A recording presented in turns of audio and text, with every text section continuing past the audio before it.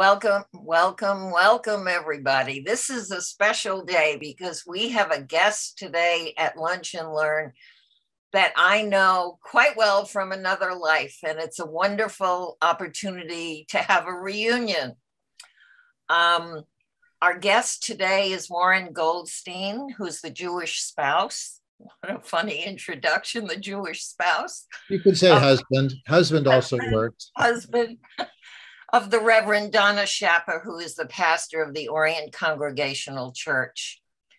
Warren is a professor of history emeritus at the University of Hartford, the author or co-author of 6 books, and a widely published essayist. I'm not going to talk about what he's going to talk about.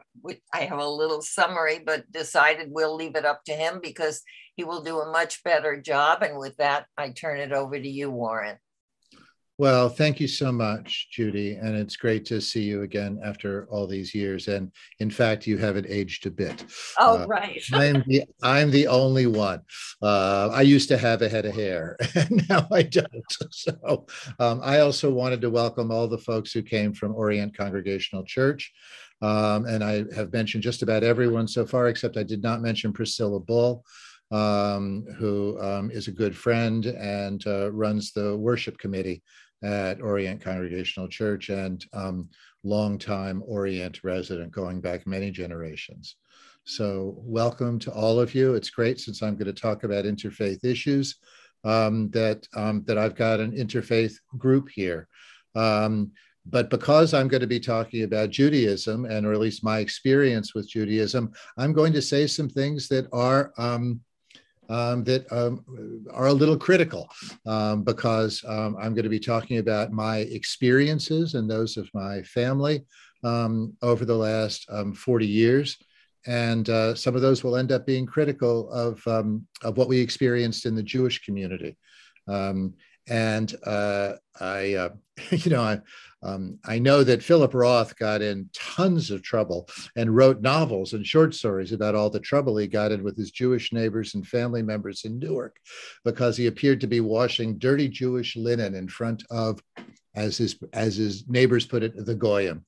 I'm not terribly worried about that, but I just wanted you all to know that because I've lived in this interfaith setting for a really long time, I'm going to excavate some of my own experience. I am going to do a PowerPoint. I'm going to do my best not to read what's on the PowerPoint, because it's one of my pet peeves. And I want to begin by really thanking Rabbi Gadi. I've been telling some version of the story that I told him at a lunch, actually a Christmas and Hanukkah lunch held by the Greenfield Ecumenical Ministries. And I've told that story, I don't know, dozens of times in one version or another. And the only time that anyone has ever offered to give me a platform to talk about it in more detail, to explain what it might really mean, was Rabbi Gadi. So I am deeply grateful to you, Rabbi, for picking up on that and for putting me in front of a Jewish congregation, which is something that has only happened, 2 or 3 times in my whole life. And the first one was actually my bar mitzvah. And then I got lucky enough to talk to a synagogue in Adelaide, Australia, when we were there for, Donna was a scholar in residence at a church there.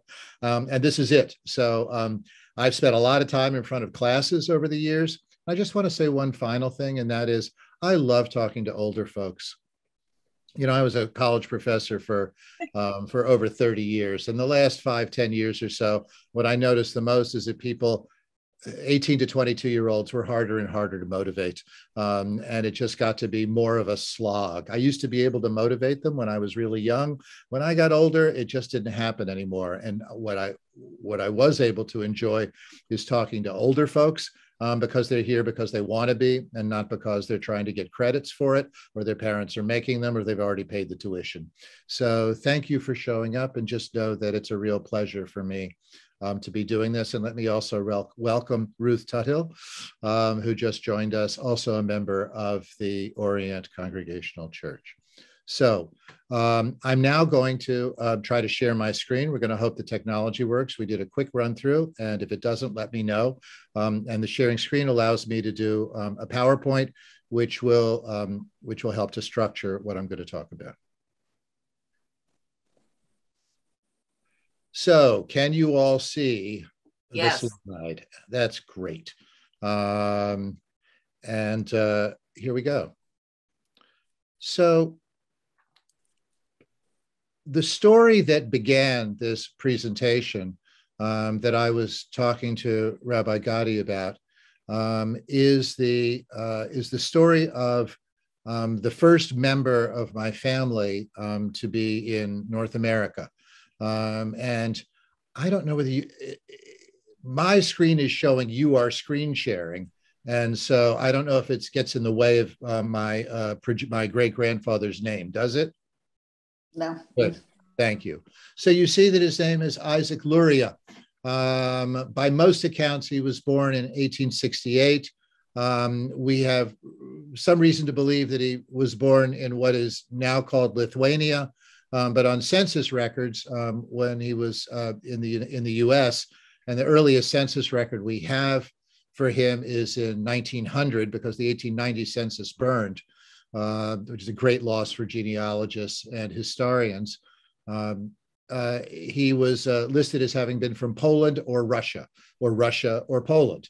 And if you follow the history of that time, Russia and Poland and Lithuania went back and forth in terms of what they were called.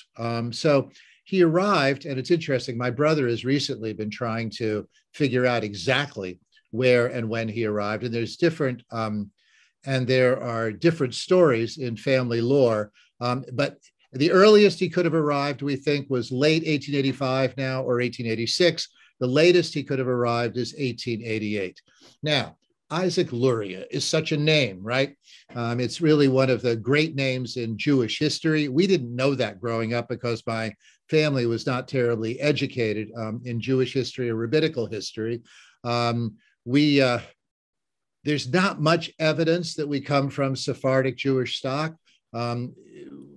There may be more if we go more deeply into Isaac Luria's background. I don't know that we can. To the best of our knowledge, he was Ashkenazi. And for those of you that don't know the difference, Sephardic implies that he might have come originally from Spain or from North Africa or the Middle East, in fact, whereas Ashkenazi is Eastern European. He was very Eastern European. We sort of wanted to be part of when I learned about who the real Isaac Luria was, or the 16th century Isaac Luria. I've been to his synagogue in Svad, but I don't think we're related. We are not part of Jewish royalty. We are, I think, Jewish peasants. But Isaac Luria was on a boat. And here's the family story. He was in New York Harbor, and he had a buddy, or someone that claimed to be a buddy. And he said, as they were in the harbor, you can't go to America with a name like Luria. You need a good American name, something that's not so Jewish. And my great-grandfather, who, as far as we can tell, was about 18 years old at the time, said, okay, like what? And his friend says, I don't know, Goldstein. And so my great-grandfather, Isaac Luria, became Isaac Goldstein on the boat in New York Harbor. Whatever possessed him to take up a German Jewish name, I won't really know, but there's some evidence now in the work my brother has been doing that he might have been on a freighter that came from Hamburg, because there was a regular line that went from Hamburg to New York. And apparently a lot of Lithuanian Jews, there were even brokers in Vilna that would arrange passage for Jews wanting to leave Lithuania for the United States, and would send them to Hamburg where there were regular service. Having spent a little time in Germany, maybe that's why he found himself attracted to Goldstein. I have no earthly idea, but we are not German Jews. There's nothing in us that's German Jews. There's no one in the whole family who's a German Jew, even though we all, well, many of us carry this Jewish name. So he married Katie Moselewski, also, as far as I understand it, from Lithuania. And I've got a picture of them here. Isaac and Katie. They lived in Baltimore. They also lived in Washington, D.C. I knew my great-grandfather very, very slightly because he died when I was 5 years old. I have very warm memories of him. I never knew his wife, who died before the end of World War II. So Katie and Isaac Goldstein, I'm going to try to reduce this. I want to make sure that you can see this. Katie and Isaac Goldstein, and they pronounce it Goldstein for reasons I don't fully understand, but it does suggest the German connection here, because the more Americanized version would obviously have been Goldstein. They had 4 children, Hattie, Chauncey, Irene, and Goldie. Chauncey, my grandfather, married Eleanor, who died fairly early in the marriage. She had 2 children, including my father, David, and my aunt, Faye. And then Chauncey remarried Ethel and had Morton. But for this story, Chauncey and Eleanor had David, who then married my mother, Inez. Inez Pittler, actually, from Pittsburgh. Okay, Now,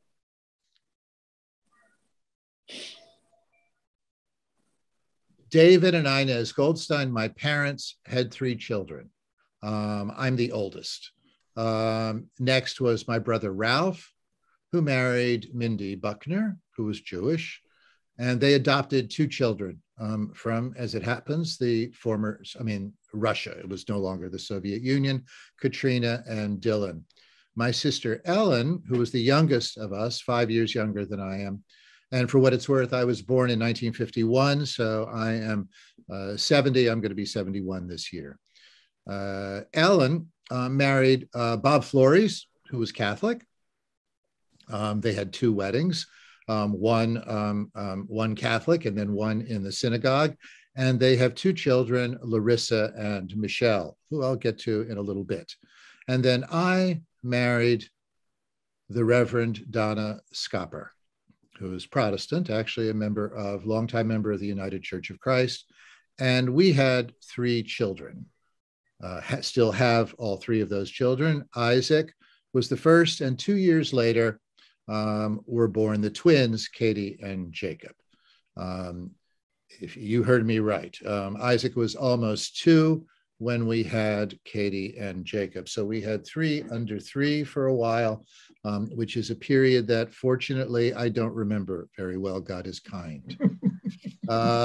So the origin story number 2 has to do with how Donna and I got together, because you really have to wonder, how on earth does a Jewish boy end up marrying a Christian minister?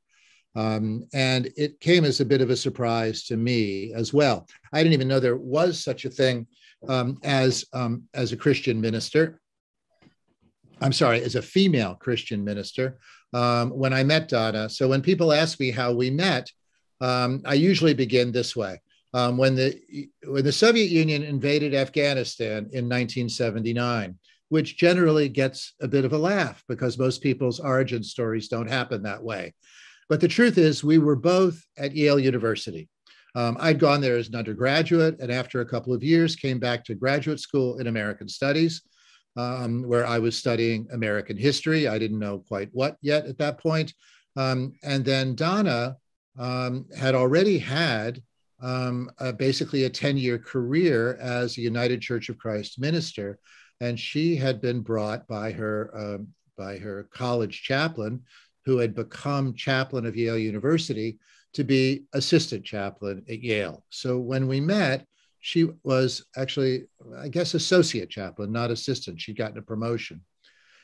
And we met because when the Soviet Union invaded Afghanistan back then, President Jimmy Carter, then in the last year of his presidency, began draft registration. And for those of us that had lived through the Vietnam War and had spent some time opposing that war, the reimposition of draft registration was something we thought was a serious mistake and needlessly militarizing American foreign policy. And so there were plans to, what else did one do when something happened regarding a war or the draft? We decided to plan a teach-in. And the group that was planning that teach-in met in Donna's office. She had a very large office at Yale, and lots of groups that wanted to organize political meetings had them in her office. I had no idea there was, I had not darkened the door of the chaplain's office at Yale. And I had no idea that there even was an associate chaplain. I certainly didn't know that there was a female minister who was an associate chaplain. And I really had no idea that there was going to be this terrifically good-looking, very snazzily dressed female minister serving as chaplain. So I thought she looked terrific. Oh, that's too soon for that. And we were both with other people at the time, but the group that planned that teach-in worked together for a while, and we stayed together for a while afterwards to think about what other sorts of political things we could do. And Donna and I became better friends. And at a certain point, a group I was involved with was having a dance. As a fundraiser, I went to sell her a ticket to the dance. She bought two, which really bothered me because I only wanted her to buy one. I was taking tickets at that dance. When at about 11 o'clock, when I was at, with a friend taking tickets, this is all basically graduate students and junior faculty. And she came in wearing a absolutely killer black cocktail dress and heels, plunked her two tickets down on the table, looked behind her as though someone was going to be coming with her, but no one came in the door with her. And at that point, I asked my colleague to continue taking tickets, and Donna and I danced for the next 2 or 3 hours. It was absolutely wonderful, not least because...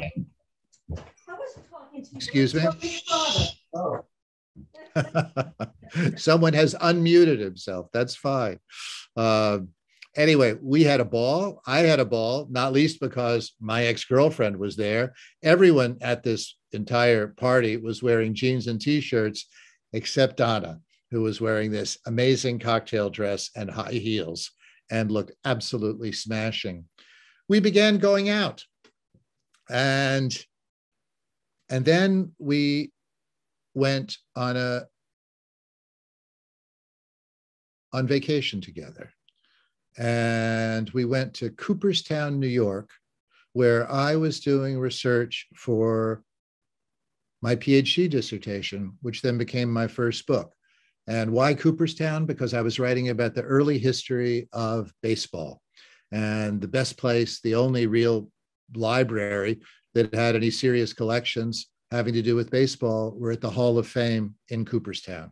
And so we went to Cooperstown and ended up spending a couple of weeks there.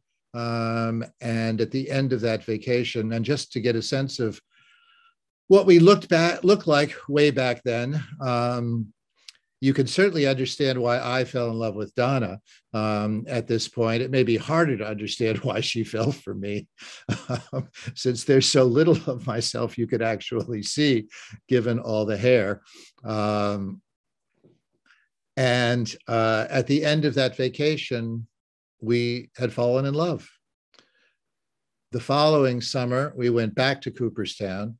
I did more research and we got engaged. So on the shores of Lake Otsego in 1981, we got engaged and we wanted to get married the following year. But we immediately faced into all kinds of problems. First of all, I thought my family would be delighted because they worried about my romantic life. They had never really liked anybody I'd gone out with. They really liked Donna. My brother and sister really liked Donna. And so I thought everybody was going to be super excited when I called them to tell them that we had gotten engaged. And instead, my mother took to her bed for 3 days. All sorts of family members that I'd been really close to were suddenly talking about the family's genetic inheritance and how could I do this? And it caused an enormous bunch of blow-ups in the family, which I confess I was a little surprised by. I know I shouldn't have been. Now I know that because I'm 70 years old, but I was really pretty surprised. And I suppose at this point I should, I'm going to stop sharing screen for just a second so I can see you all. What kind of a Jew was I at that point? It's probably relevant. Well, I'd been bar mitzvahed, but except for the actual bar mitzvah, the whole experience of Hebrew school had been extraordinarily painful. I'd had, like many Jews who remember Hebrew school, a horrible experience. It was made more horrible by the fact that I was doing a bar mitzvah a year late because we'd lived in the Philippines when I turned 13. My father was a career naval officer. So we were in the Philippines. There was not much bar mitzvah training to be had there. So I ended up in Hebrew school in a desk that was sort of 2 grades below mine, with kids who were 9 and 10 when I was 13 years old. And Mr. Rabinowitz, who was the principal, did not have a lot of sympathy for me. I was terrible at Hebrew. And so I felt let's just say I did not enjoy Hebrew school. I enjoyed very little of my bar mitzvah training. Thank goodness for the bar mitzvah. It worked okay. But after that, I really didn't do anything Jewish for a really long time, except attend the bar mitzvahs of my brother and sister. So it didn't really stick for me. And it's not something I'm terribly proud of. It's just what was. So for the next bunch of years, and I mean quite a few years, I did not darken the door of a temple or synagogue. I didn't go to high holiday services. I knew I was Jewish, but I didn't have a sense of what that might have meant religiously. And I know I did something that was terribly painful to my mother when I was having an operation while I was in college at the military hospital in Honolulu, where we lived. My mother had come to visit me, and she looked at the chart at the bottom of the bed, and under religion was written none. Well, the only way you could have gotten none is if I told them I had no religion, which was silly, but it was the kind of silly rebellion that a 19 or 20-year-old engages in. And that's where I was religiously. So when I fell in love with a Christian minister, I suppose, even though it never occurred to me that this would be the case, and in fact never did occur to me, my parents were terrified that I was going to convert to Christianity. Absolutely terrified. And at that point, they lived long enough to know that most marriages result in children. And that meant they might just have all these Christian children and no more Jewish children. And so they were, I think, terrified of that. And at a certain level, now being who I am and actually a grandparent, I kind of get it. Let me go back to sharing the screen. Nevertheless, Don and I were determined to get married. And we couldn't find anyone to marry us. Now, why was that? Well, partly because we wanted to do a dual religious ceremony. Donna, after all, had a religious tradition that she had grown up in, was committed to, and did for a living. So she easily picked a minister friend who would be part of a team we hoped to marry us. I started calling around. I called Hillel rabbis all over the Northeast, and the answers I got were, "Oh, wow, you want what? Oh, no. Oh, no. No. I couldn't possibly do that." And so the short answer was no rabbi would do it. It's not completely true. There was a fellow who said, yeah, for $450 plus gas and tolls. And somehow I thought the gas and tolls put me off. And we didn't know what to do. But in fact, a number of these Hillel rabbis were kind enough to point out that, in their words, in Judaism, you didn't need a rabbi to perform the wedding service. So as long as there was, any Jew could perform the part that a rabbi might perform, as long as there was someone that the state had agreed to make, the state that was certified by the state to make a legal marriage. And since the minister in question was in fact such a person, any Jew could do the service. So I thought I finally had an answer. And I told my parents this one day, and my mother, bless her memory, said, Warren, in our religion, a rabbi does the wedding. And I said, Mom, we have the same religion. Rabbis told me this. And she just said, Warren, in our religion, a rabbi does the wedding. This almost, we were at a kind of stalemate, and we nearly ruptured relationships, which I have to say, my folks were willing to repair. So instead of the gauntlet that I threw down being met with another gauntlet being thrown down, my father actually flew up to the nearest airport to us in Hartford, and we had a tearful reconciliation, and we got married. So it's not a very good copy of the picture because I didn't want to take it out of the frame, and so there's reflection from the glass. Behind us is my friend Jerry Kleiner. And you see the fringe of the chuppah right here at the top. And our siblings are on either side. And unfortunately, the minister is actually behind Donna, so you can't really see her. It was an absolutely spectacular wedding in my own view.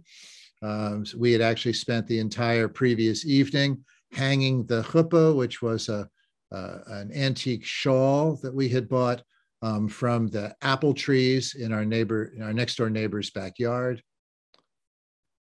And we got married.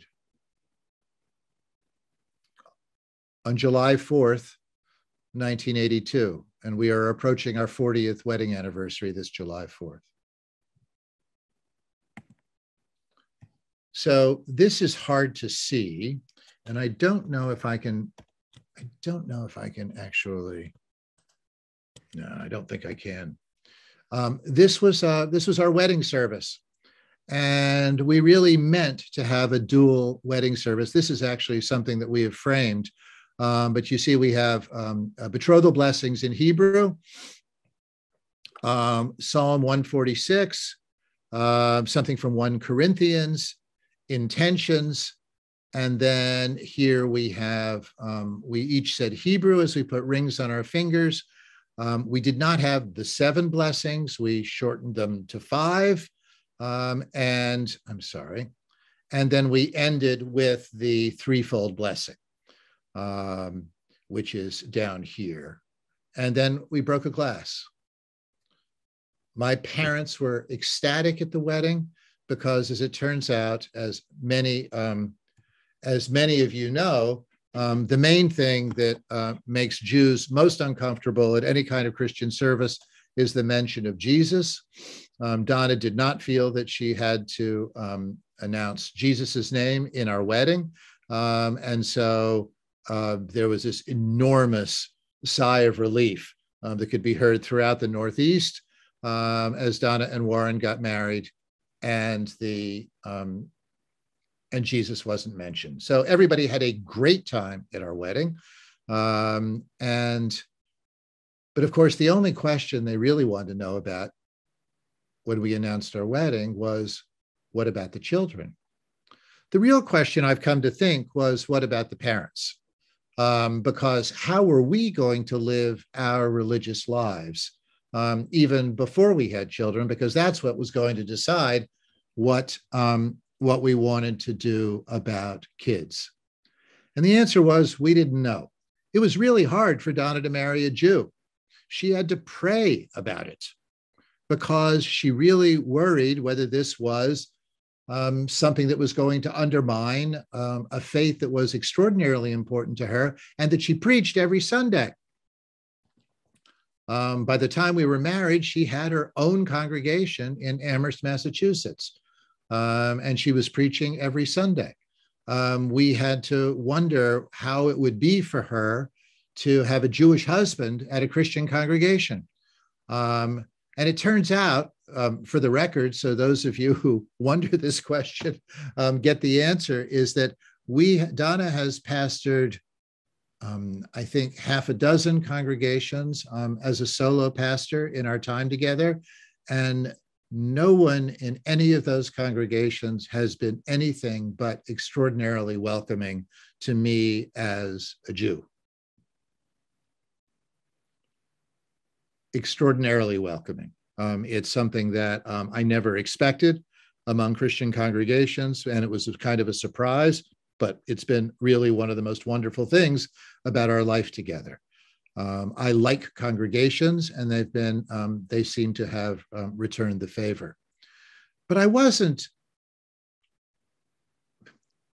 said before that I never occurred to me that I was going to convert to Christianity. And the truth is that by being with Donna and learning more and more, because in the very early days of her preaching a sermon every night, she actually showed them to me before they went to the final version, I learned a lot more about Christianity than I'd ever known about Judaism. And I knew that I wasn't Christian. And I knew that I would never be a Christian. And so in this interesting and paradoxical way, I became much more of a Jew by marrying a Christian minister. That experience of being married to a Christian minister forced me to define myself as a Jew in ways that I had never had to do previously.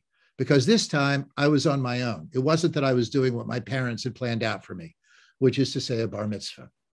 That doesn't mean that we went to temple. We didn't, because going to temple or going to synagogue on Friday night and or Saturday morning and church on Sunday was a whole lot of religion on the weekends.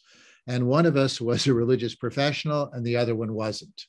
But the truth is that I began thinking more about the high holidays. I'd occasionally go to high holiday services when I could. And once we did have children, which turned out to be pretty quickly, Isaac, our first, was born just about a year, 11 months after we got married. And so we had the question of children forces conversation, forces decisions. We did our best, we thought, to raise our kids what we called both ways. What did that mean? Well, they went to church as children because it really wasn't okay for the minister not to produce her kids at church and Sunday school. And that worked pretty well. And occasionally Donna would really push Hebrew school. And I would say to her, Donna, you have this idea about Hebrew school and Sunday school, that it's going to be this wonderful thing. And I had a horrible experience. And every single one of my friends, I don't know about you all, but I do know that every single one of my friends who went to Hebrew school hated it pretty much from beginning to end. And I said, I don't know that I can do this to my kids, but we tried. And so we lived in Riverhead when the kids were getting to the point that they could have started Hebrew school, Sunday school. And we lived about half a mile from the temple in the synagogue in Riverhead. And so I called them up one day And I said, well, do you have a Sunday school and can my kids go, or a Hebrew school and can my kids go? And they said, well, are your children Jewish? And I said, what do you mean? And they said, well, do they have a Jewish mother? And I said, well, no, they don't. And they said, that's okay. As long as they convert to Judaism, it will be okay. Now, I'm going to stop sharing because I got to say this looking people in the eye. I have to tell you, I know that these are rules, and I found them so deeply offensive that I was turned off from the kids getting any kind of religious education for the next half dozen years. As far as I was concerned, my kids were Jewish. They were Jewish, and they were Christian, and they were Jewish. And the idea that they would have to go through a formal conversion ceremony to be allowed to go to an experience that I had found dreadful, but was willing to do on behalf of their religious education and on behalf of my wife's impression of their religious education, that stung. And as you can tell, I have feelings about it many years later. Now I'm going to go back to the screen. So, sorry about this. So when the kids were 9 or 10 or so, we moved. We moved to Amherst, Massachusetts, and Donna no longer had a pastorate. She was actually kind of a bishop in her denomination, which meant that she didn't have a home congregation to which she had to produce, or at which she had to produce her kids on Sunday morning. And so since that coincided with the time that they should start bar and bat mitzvah training, we joined the Jewish community of Amherst, which was a Reconstructionist congregation headed at the time by Rabbi Sheila Peltz Weinberg, with an extraordinary cantor, actually a convert named Catherine Madsen. And I have to say that was sort of the beginning of my conversion back to Judaism, because as part of the bar and bat mitzvah training, I had to take the kids to, which I supervised, of course, because Donna doesn't know a word of Hebrew. That's not true. She knows a few words of Hebrew. But I supervised that training. And as part of the contract that they made with parents, you had to take the kids to a certain number of services. It was a lot. So I went to a lot of Saturday morning services with my kids, made somewhat easier because they actually had Jewish friends in town. And so it wasn't unusual for when they went to Hebrew school and bar and bat mitzvah training, they were with other kids who they went to school with, which helped. However, and this is the thing I also want to say to Jews who are welcoming of interfaith couples. The welcome to the interfaith couple at the Jewish community of Amherst, which in many ways is a very fine institution, was really hoping that the spouse, the non-Jewish spouse, would convert to Judaism. Since this simply wasn't on in our case, we made everybody extraordinarily uncomfortable. And so for years, what it felt like was that the welcome from organized Judaism, even when we were trying to come into it, was we were constantly facing barriers. And so what we experience is no.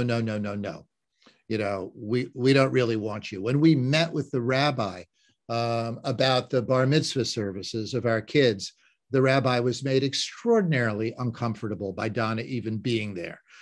She was told, by the way, that she was not welcome on the pulpit during the bar and bat mitzvah services for our children. It felt terrible. It felt terrible to be trying to get into, to return to an institution, return to the religion of my ancestors, and to have it be made so difficult. So when I referred earlier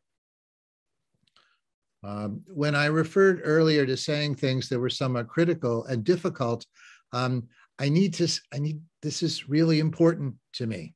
We wanted to do something important to the Jewish identity of our family and our children. And no one else seemed to want that to happen.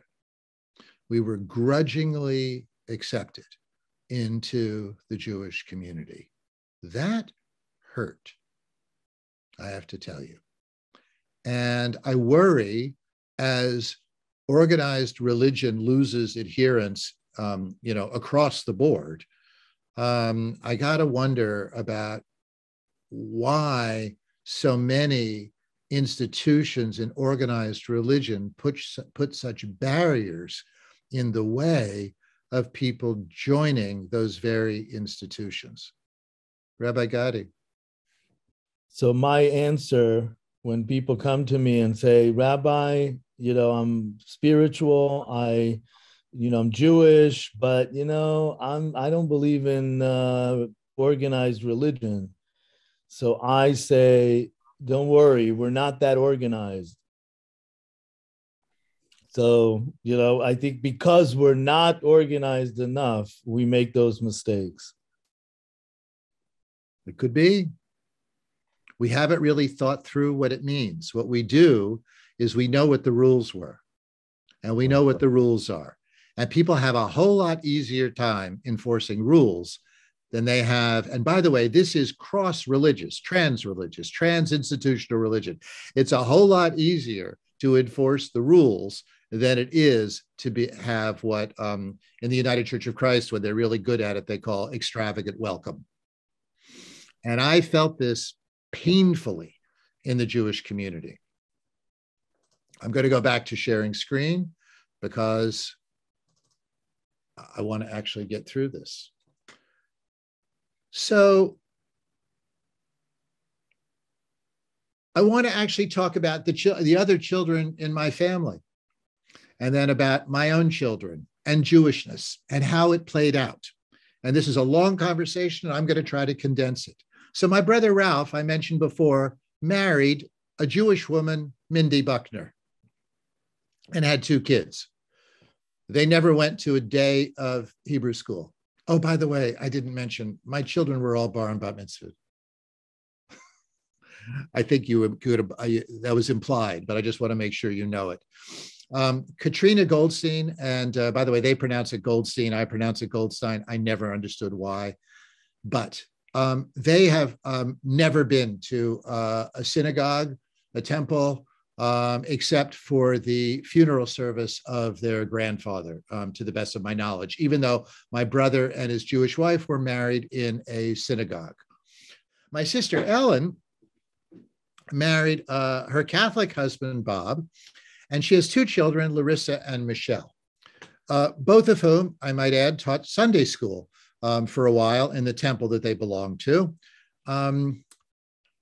Larissa, while Michelle still attends Reform Synagogue from time to time, she was not married in a synagogue. Larissa made Aliyah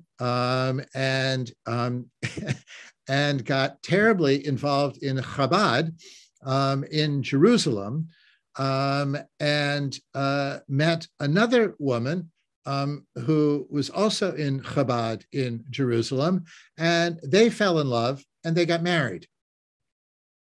They got married at my sister's house by a woman, actually, I believe a trans rabbi who was sort of the spiritual leader of their Chabad in Jerusalem. If you find this surprising, so did we. And so I now want to talk about my own children because I'm absurdly proud of them.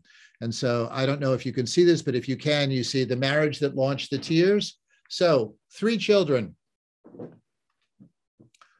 Isaac, the first, is now director of voice, creativity, and culture, the Nathan Cummings Foundation, which, by the way, is a Jewish family foundation doing a lot of social justice work. His first big job out of college was as director of one of the first he was one of the first 3 or 4 staff people at J Street, founded by Jeremy Ben-Avi. And when he left J Street, he went to the Interfaith Seminary, Auburn Seminary, where for 6 or 7 years, he was vice president for media and action. And Isaac, who identifies very much as Jewish, and we'll get to his family in a minute. Katie who also identifies as Jewish, is director of housing campaigns at the Center for Popular Democracy and former ED of Tenants and Neighbors of New York, a tenants' rights organization. Jacob, her twin brother, you can see what he does for a living. He's the sort of agnostic in the bunch. So when Isaac Goldstein was getting married, he was getting married to a young woman named Sarah Flanzer. So the question came up for them of what their names were going to be. When Donna and I got married, it was not so much an issue. Why? Because she was not going to become the Reverend Donna Goldstein. And you can mull on, you can enjoy that for a little while. I can't see your eyes, but just imagining the idea of the Reverend Donna Goldstein ought to be worth at least a chuckle. In any event, I mean, she's a feminist. I'm a feminist. We wanted her to have her own name. She already had a professional career. That was a done deal. Isaac and Sarah wanted to have the same name because they wanted to have the same name when they went to pick the kids up at school. It turned out Donna and I wanted that too, but it didn't matter. They all called her Mrs. Goldstein. It didn't matter what her name was when we picked up kids at school. So all through school, she was Mrs. Goldstein. It didn't matter who she was in town. Anyway, so were they to be Isaac and Sarah Goldstein? No, because Sarah was a feminist. She wanted her own name. Were they going to keep their names separately? No, they weren't, because they wanted the same name. Were they going to hyphenate? It's a terrible name to hyphenate. So what did they do? Well, Isaac came to me one day and he said, you know, what about going back to Pop Pop's name? That is to say, my great-grandfather's name. And I said, well, talk to my father about it. And he talked to my father, who said my grandfather was my best friend. That sealed it, and they became Isaac and Sarah Luria. Oh, yes. Sarah was going to begin rabbinical school at HUC, Jewish Institute of Religion in New York City. As soon as she got married, she'd already been accepted. And so now we have Isaac Luria, kind of a name to conjure with in the Jewish community. And it didn't hurt Sarah Luria in rabbinical school to have the same last name, I don't think. They have had a Jewish household ever since they got married in an extraordinary wedding under the arch in Washington Square Park in New York City. And then, of course, the reception was at Judd's Memorial Church, where Donna was senior minister. But it happened to be right on the park, and so we didn't have far to go for the reception. Their 3 children. Caleb Benjamin attends. By the way, he's just begun bar mitzvah training, and his bar mitzvah date has been set for October. He is a student at Lander Greenspoon Academy, a Jewish school in Northampton, Massachusetts. Eva Juliet Luria just turned 10, and Judah Abraham Luria is also a student at Lander Greenspoon Academy.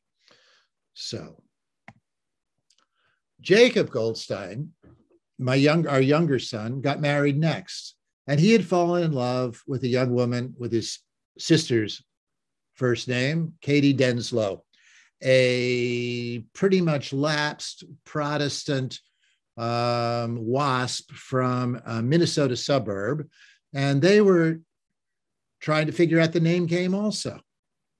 Should they keep their names? Well, no, because hers was the name of her father, who her mother had divorced, and she really had been telling Katie she was going to change her name when she got married.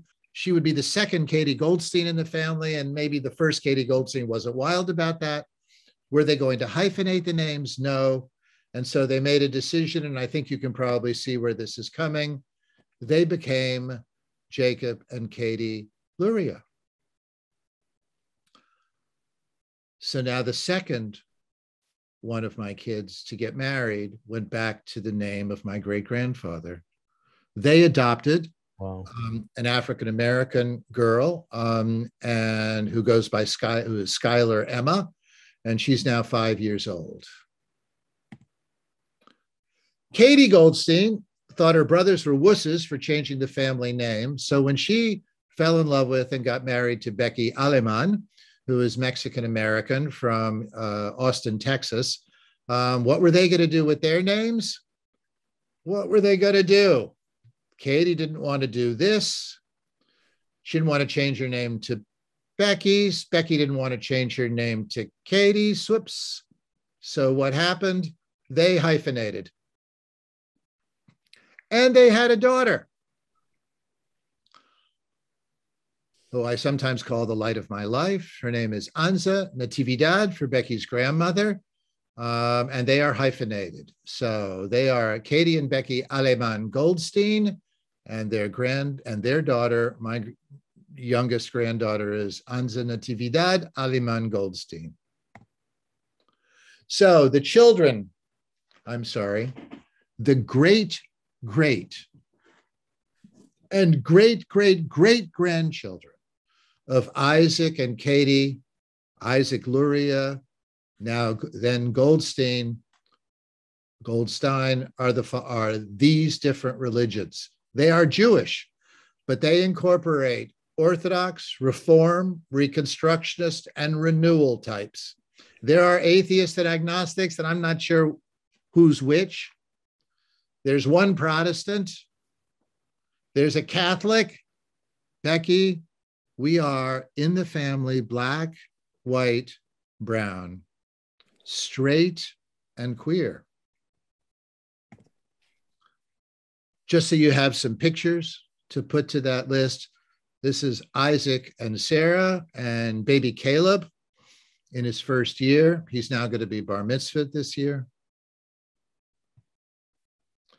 Here are those three children at an Easter egg hunt that we would have every Easter morning at Washington Square Park in New York City. They like making faces when you try to take their picture. Caleb on the right, Eva on the left, Judah in the foreground. At my niece Larissa's wedding, left to right, Katie Goldstein, Isaac Luria, Jacob Luria, and Becky Aleman Goldstein. When we were together last summer, Becky on the left, then Katie, then the other Katie, Luria, then Jacob Luria, Skylar, and Anza.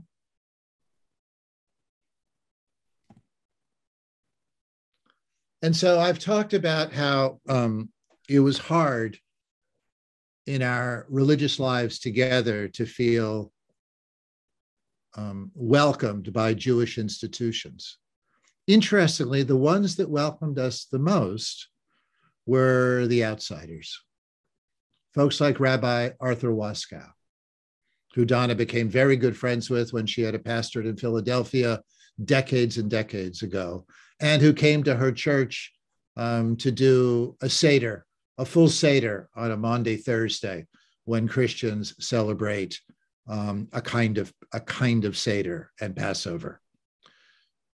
The place where I'm still a member now, Congregation Beit Simchat Torah, the largest LGBTQ Jewish congregation in the world in New York City, headed by Rabbi Sharon Kleinbaum.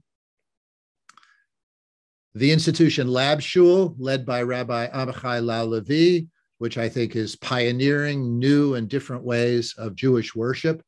They're really quite spectacular. And organizations like the super important Jews for Racial and Economic Justice, known as JFREJ, based in New York City. My daughter, Katie, was actually on the board of that organization for a while. And of course, you folks, because of Rabbi Gadi. So I'd like to step back from the stories I've been talking about for the last hour and give a little bit more of an analytical, take a more of an analytical look at those stories. Not exactly like a sociologist, because I'm not a sociologist, but I think that there may be what we can call some lessons out of this story, or at least lessons that I've tried to extract from these stories.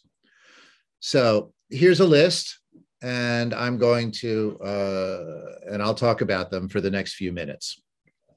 First of all, I want to draw your attention to something that I've certainly mentioned before, but here it is stated quite baldly. Which of the three marriages of my parents' children, mine, my brothers, and my sisters, actually produced Jews? My brother and his wife were the only fully Jewish, no, they're not fully, only Jewish couple of the three of us. And they have two children, but no Jewish children. There's been no Jewish observance in their house, no Jewish ceremonies, no bat mitzvah, no Hebrew school, no Sunday school, and my brother and his wife only attended synagogue extraordinarily rarely, and my hunch is under pressure. My sister, who married the Catholic, you may remember, produced two Jewish daughters, one of whom made Aliyah in Israel and joined a Chabad. And whenever she visits home from Israel, her parents kosherized the house for her time there and observed Shabbat pretty strictly. And her other daughter taught Sunday school in the temple in which she was bat mitzvahed. And then there's my marriage to Donna, the one that produced the most Sturm und Drang in my family. And that one actually produced two Jews, two self-identified Jews, one of whom married a woman who became a rabbi. Another, my daughter, a board member of Jews for Racial and Economic Justice. They both engage in regular Shabbat candle lightings, Shabbat dinners. And in fact, my son Isaac and his wife, Rabbi Sarah Luria, for a while invented and ran a home-based synagogue in Brooklyn known as Beloved, and are now part of helping to coordinate a national network of such home-based Jewish experiments. Only one of our children, Jacob, has not engaged in any kind much religious observance really since his own wedding. So my parents worry. Now, just a few minutes ago, I said, or maybe more like 45 minutes ago, I said that I could sort of understand why my parents were so worried about me marrying a professional Christian. I had not been showing much Jewish self-consciousness for really a very long time, better part of 15 years, I'd say. And so I marry a professional Christian. And I think, and I said to you all that they were probably right to worry that Judaism might die out in the family. What were they concerned about? They were concerned probably that I would convert to Christianity, and at that point then raise Christian children. Now, I think that there's another way of looking at this as well. Suppose, and we've talked about why this wasn't going to happen, but let's suppose that I was completely entranced with Christianity, fell in love with this 2,000-year-old religion, which was represented and has been represented exquisitely by Donna for the last 40 years. And suppose I did convert. Had that happened, it would have meant that I had a far stronger connection to the divine than I had manifested for the previous 15 years. It wouldn't have been the kind of divine that my parents wanted, but the kind of divine my parents wanted was one that I found completely, I don't know what the right word is, but certainly not compelling, certainly not welcoming, and not something that made me feel good about religion, to the point that when, as I mentioned, when I was in a hospital bed and they wanted to know what my religion was, I gladly put down none. Because I was at that point not the slightest bit interested in religion. Had I, however, converted, I would wonder why, at a certain level, why my parents would not have been happy that I had found a relationship with God, which is something that I wasn't really demonstrating for the previous 15 years, really since my bar mitzvah. So this leads me to sort of raise the question, what about Donna? What about Donna in this story? Consider her and her own children. So she had the same 3 children that I did, and none of them self-identify as Christians. None of them engage in independent Christian religious practice. They will attend church with us and with her on big holidays, but does it ever strike them to go to church of a Sunday? Absolutely not. And so then ask, how is that mother of those children, a religious professional, to think about the fact that she doesn't have any Christian children at all? So she has 2 Jewish children and one sort of not really figuring out where he is. What is she supposed to think about that? Well, here's the answer, because I know the answer because I've been married to her for almost 40 years.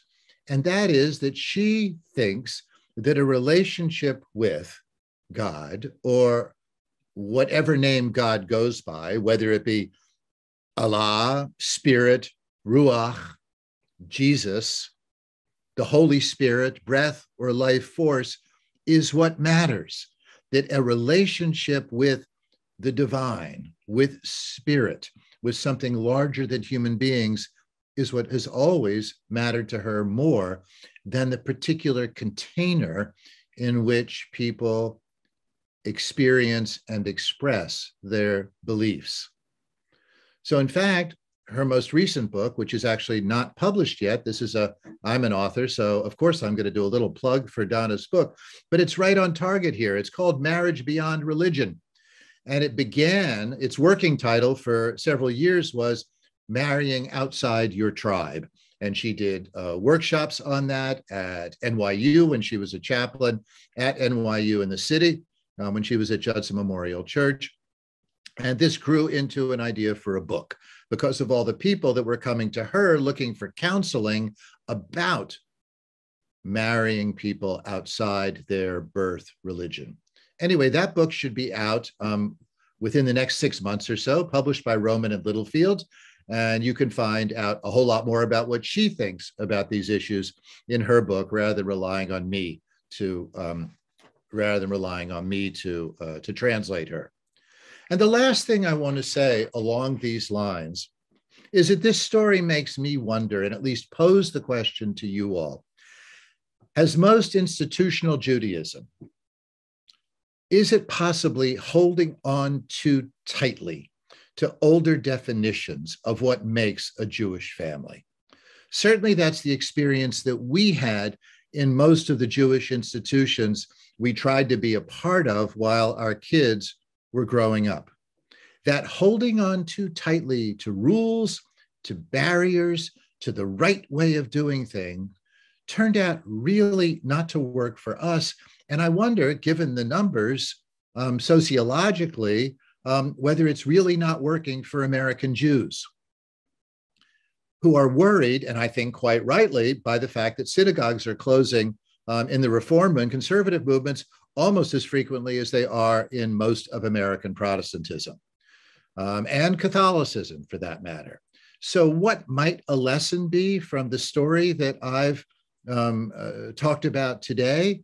It is that if you hold on just a little more loosely and are a little more welcoming to folks who are outside of the, what do I want to call it? The fold, outside of the rules, outside of the way it has always been done, well, then it might just be possible that you get more Jews that way. Because the Jews you do get are those that are living a life that's more complicated. The modern world is more complicated.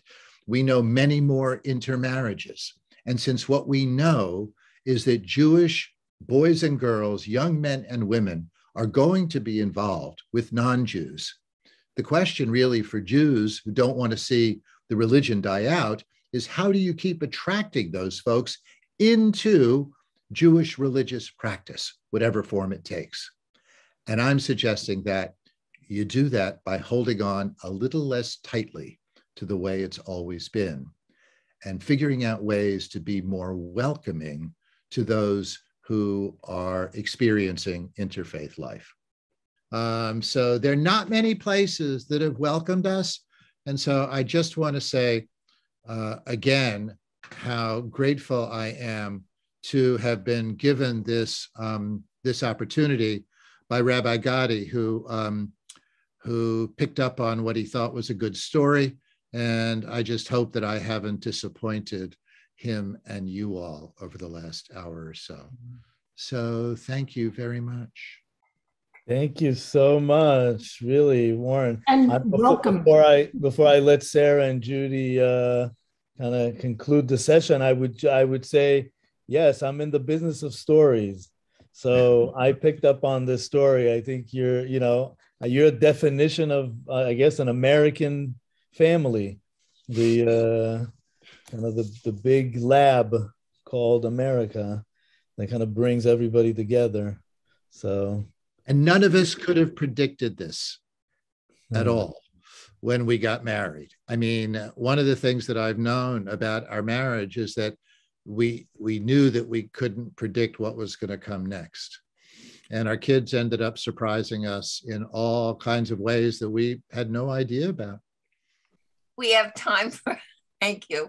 It We was have a time for just a couple of questions, Carol.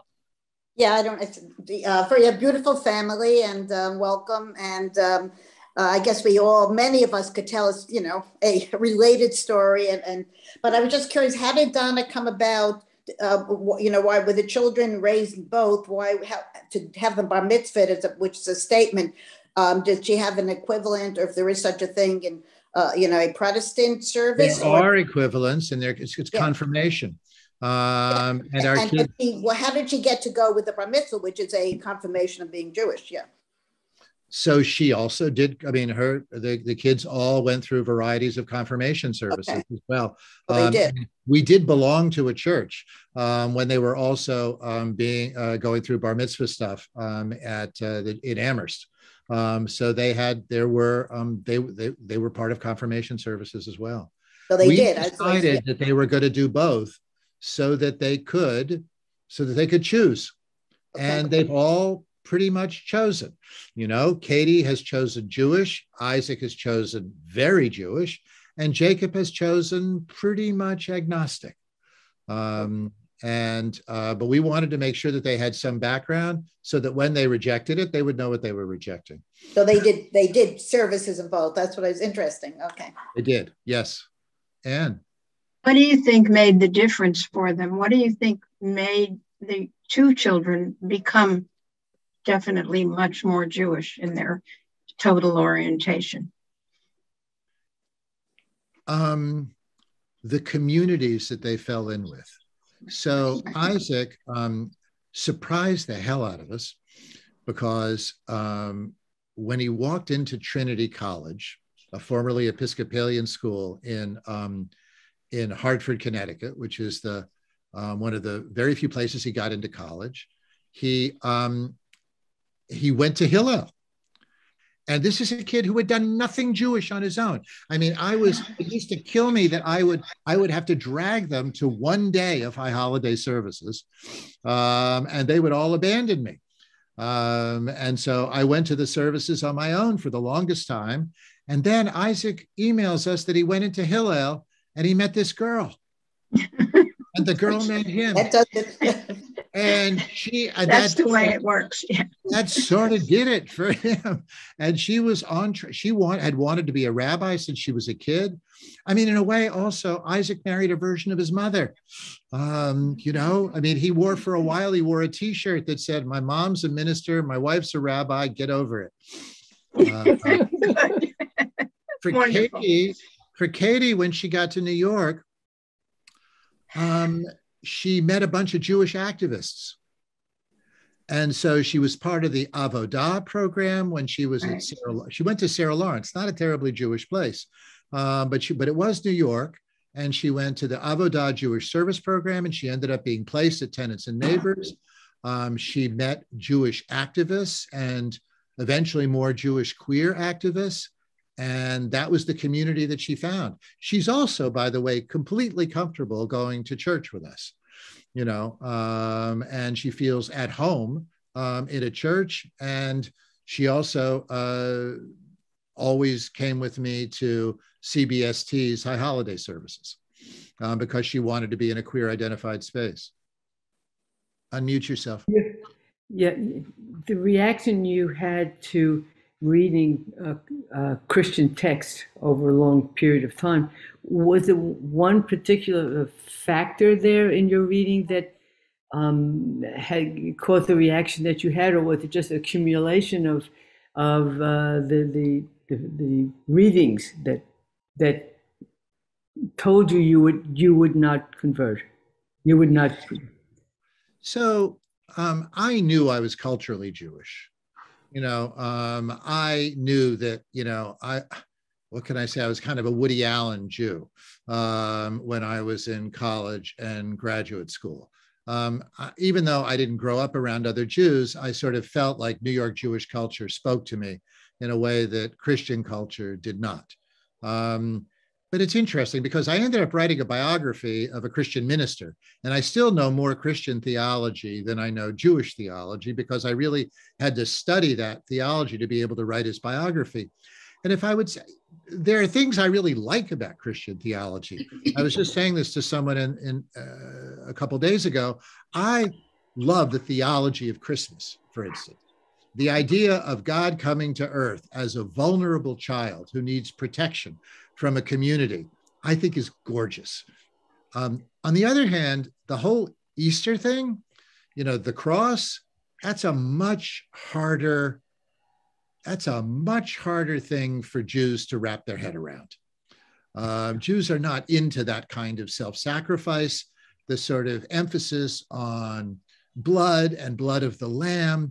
It just never spoke to me. I understand it kind of intellectually, but it never really worked for me. So that's not terribly intellectually, respectable, but it is sort of my own reaction to the theology that I've read and the services that speak to me.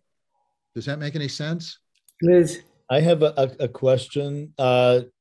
When it struck me when you said that you became more Jewish in a sense in this relationship, it's very interesting. And at a certain point you said, well, I knew I wasn't Christian, in this relationship. So what made you know that you were not Christian?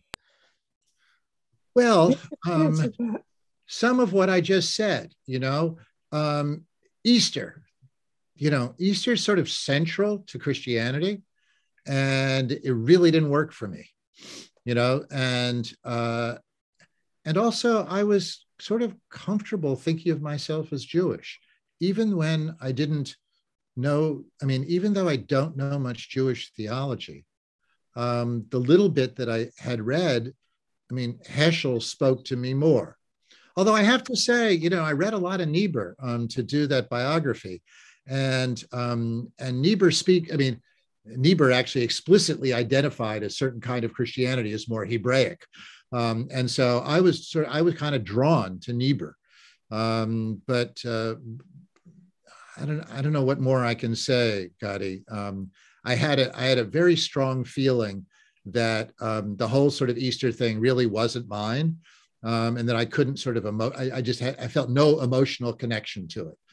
Whereas oddly, I like the feelings around Christmas. And though I wasn't raised that way, we never had a quote Hanukkah bush, we never had a Christmas tree. I rather enjoy Christmas carols. Now I choose to sing them. I was forced to sing them in elementary school and middle school and resented the heck out of it. Now I rather enjoy them. Warren, thank you for a terrific, enlightening, fascinating presentation.